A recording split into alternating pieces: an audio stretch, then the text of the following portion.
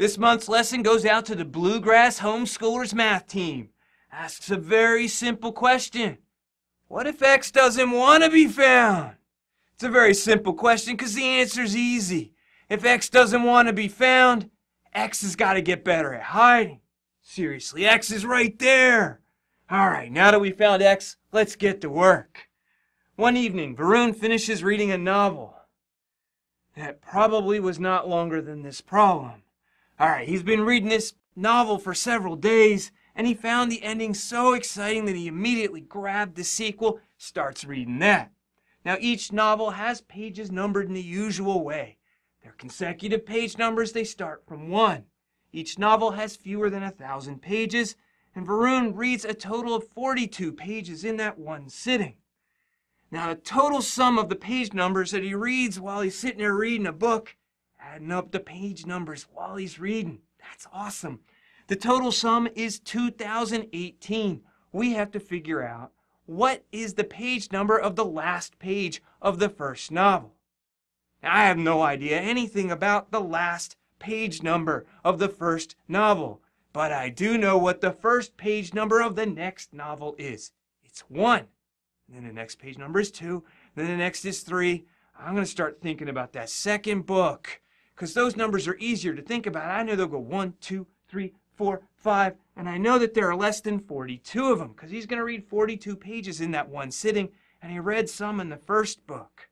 So let's see. He starts off in that second book. He reads page 1, then he adds on page 2, then page 3, and he just keeps on going. He's adding up more pages. And he stops somewhere. I don't know where. It's less than 42.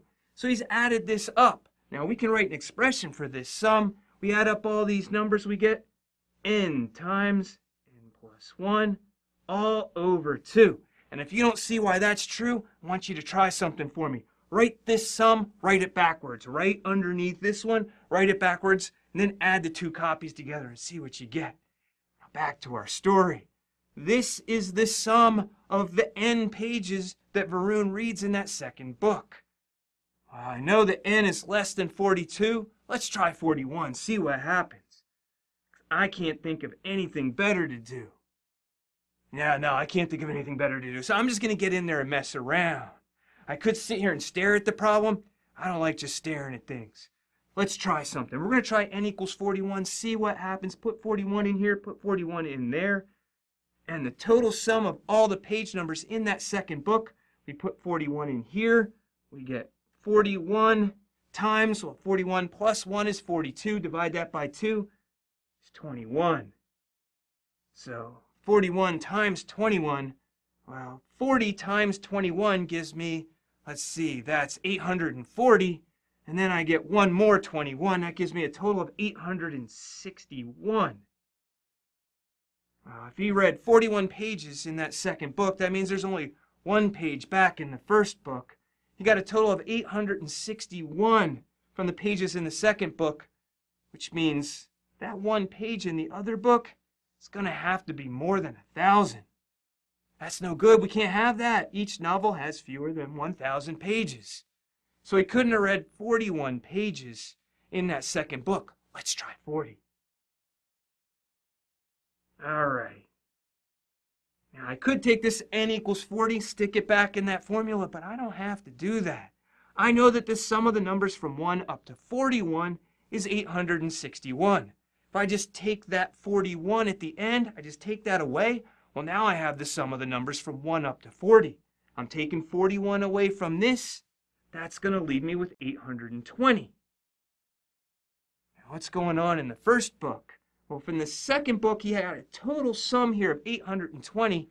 Well, in the first book, he's only got 2 pages that he read in the first book, because he's read 40 in the second book.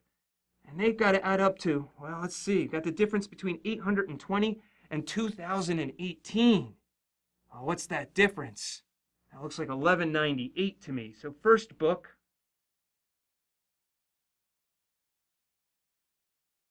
that sum must have been 1198, because 820 plus 1198, that gives us the 2018. So those last 2 pages in that first book have to, add up to 1,198. That's not going to work, because those last 2 pages in the first book, one of them's even, the other one's odd. You add them up, you get an odd number. That number, not odd. All right, here we go. Let's try reading 39 pages in the second book. Well, now we go from here to 39. We're going to take off 40. Up here at n equals 40, this is the sum of the numbers from 1 to 40. You take the 40 away, you got the sum of the numbers from 1 to 39. So we take 40 away from that. That's going to give us 780, which leaves us 40 more to read in the first book. So we're tacking 40 on to that, which gets us up to 1,238. So he's reading 39 pages in the second book, leaves 3 pages in the first book. Is that going to work? No, that's not going to work either. So I got 3 numbers that are consecutive. When I add up those 3 numbers, I'm going to get a multiple of 3. Because when I add those 3 numbers, I'm going to get 3 times the middle number. Because when I add those 3 numbers, I'm going to add this number, and I'm going to add a number that's 1 less, and a number that's 1 more. That 1 less and 1 more, they cancel each other out. I get 3 copies of that number in the middle. I get a multiple of 3. But I add the digits of this, or I can just see if I try to divide that by 3, well, I'm going to get 400 dividing the 1,200. I'm going to get another 10 dividing the 30, but that 8 can't divide that evenly by 3. Not divisible by 3. He didn't read 39 pages in the second book. Let's try 38. So now we're taking a 39 away from the sum of the numbers from 1 to 39. So this is going to be 39 less. I don't actually care about that. I care about this thing over here, which is now going to be 39 more. I'm taking 39 away from the second book. They have to come from the first book. I add 39 over here. I got 1,277. So now I'm trying to add up 4 consecutive numbers at the end of the first book to get 1,277. It's not going to work. It's not going to work because I look at those 4 consecutive numbers. 2 of them are even. 2 of them are odd. So when I add them all up, well, those 2 odds, add them up, going to get me an even number. So my sum is going to be even. 1,277, not even. No good. All right, 1 fewer page. We're going to go down to 37 pages. 37 pages in the second book. So now up here, when we had 38 pages, we had the sum 1 to 38. We're taking away that 38th page. We're taking away 38 from the second book. We got to get that 38 over in the first book. So in the first book now we need 1,315. And we've got 5 pages in the first book. Those page numbers need to add up to 1,315. And now I'm feeling better. Because if I'm adding 5 consecutive numbers, I'm going to get 5 times that middle number. Because when I add these 5, I'm going to take my middle number right there, and I'm going to add 1 less and 1 more. The 1 less and the 1 more, they cancel each other out, and I get 2 more copies of that middle number. Now I'm going to add 2 less and 2 more. The 2 less and 2 more, the minus 2 and plus 2, they cancel each other out. That gives me 2 more copies of the middle number. It gives me 5 copies of the middle number. So the middle of these last 5 pages of the first book is this 1315 divided by 5. So let's divide that by 5. We get 263. So 263, that's the middle of the 5 pages. But we're asking here for the last page of the first novel. The middle of those last 5 pages is 263, so we go up to 264, and then to 265. So that last page of his first novel is 265. And we're finally ready for the next problem. Here we go. All right. The sequel's pretty long, too. Kevin writes a sequence of numbers, starting with 1 and repeatedly adding 1 until a multiple of 2 is reached. He then repeatedly adds 2 until a multiple of 3 is reached, and repeatedly adds 3 until he gets to a multiple of 4. Oh boy. So the first 4 terms they tell us are 1, 2, 4, 6, and we have to figure out the last term that Kevin writes before he adds 2,000 for the first time. I can't see anything smart to do here. You know my favorite strategy, you probably heard me say it before, if you can't do something smart, do something stupid. Just get in there and do something. Play around. Maybe you'll see a pattern. Here we go. I'm going to do something stupid. I'm going to be Kevin. I'm going to start adding numbers up. Do just what it says. I'm going to start with 1, and we add 1s until we get to a multiple of 2. Well, you get to 2 right away. And we're going to add 2s until we get to a multiple of 3. Go to 4, and we go to 6. That's a multiple of 3, so now it's time to add 3s until we get to a multiple of 4. We add a 3, we get 9. We add another one, we get 12. Now it's time to add 4s until we get a multiple of 5. 1, we get 16. We add another one, we get 20. That's a multiple of 5. Let's check this out. I added 2 1s at the beginning. I added 2 2s, then 2 3s, then 2 4s. Wow, let's add a couple 5s. We're at a multiple of 5 now. 5, and we add a second 5. Yep, we get to a multiple of 6. What's going on here? You see any interesting patterns here? Now, I see a really interesting pattern. In addition to this, we're adding 2 at each step. Look at the numbers in the middle. There's a 1. Started from 0, I go 1. And then there's a 4. There's a 9. There's a 16. There's a 25. I see squares. I bet this keeps on happening. Got a 30. Yeah, the next one we're going to be adding 6. We're going to get to 36.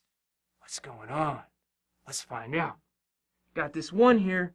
1 is just, we're counting by 1s now, so we got 1 1. Add on another 1. Well, then we got 2 1s. Well, now we have a multiple of 2, so now we have to add 2s. Well, this 2 1s, it's also 1 2. So I add on another 2. I've got 2 2s. And I add on another 2, and then I get 3 2s. Now I've got a multiple of 3, so I have to add on 3s. Well, there's 3 2s. It's also 2 3s. Add on another 3. We got 3 3s. Oh, yeah, I'm liking this. I add on another 3. We've got 4 3s. And now we're adding on 4s because we got a multiple of 4. This is 3 4s. Add on a 4, we get 4 4s. Add another 4, we get 5 4s. And then we add on 5s because we're up to a multiple of 5 here. We get 5 5s. And we add on another one, we get 6 5s, and on, and now we see what's going on. We can see why each time we're adding on some number, we're only going to add 2 of that number before we get up to a multiple of the next number. And we can see the pattern right here. 1 1, 2 1s, we got our 2. Then 2 2s, then 3 2s. Now we're adding 3s. 3 3s, then 4 3s. Well, now we got to add 4, so we're up to 4 4s and 5 4s, and on and on and on.